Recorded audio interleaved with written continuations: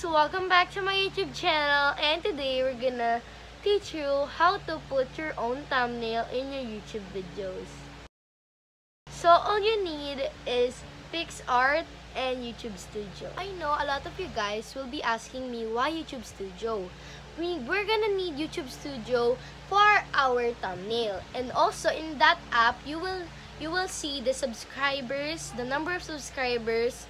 You can see the comments, the views, and everything more about your channel. So also in PixArt, that's why we need them, because we're gonna edit our picture of our video in there. We can put stickers, pictures, and even text, and also filters. I'm gonna teach you on how to make our own thumbnail and also put it on YouTube Studio. So before we're gonna do that, don't forget to subscribe, like, and share. Also, PixArt and YouTube Studio is available on App Store and Play Store in case you guys are asking me where to download them.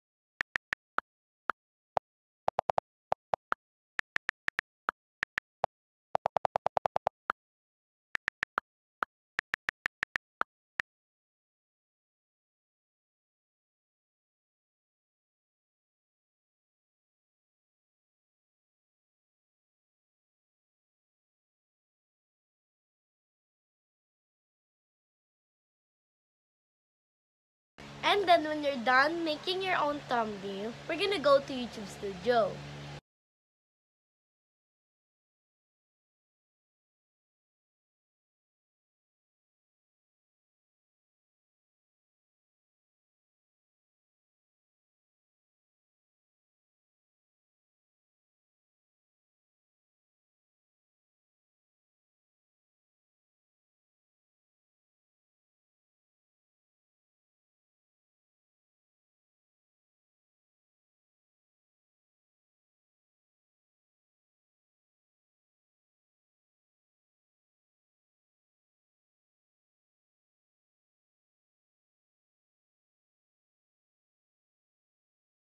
Guys, yun na nga lahat ng kailangan nyong gawin para makapaglagay ng thumbnail, and just check it on your YouTube channel.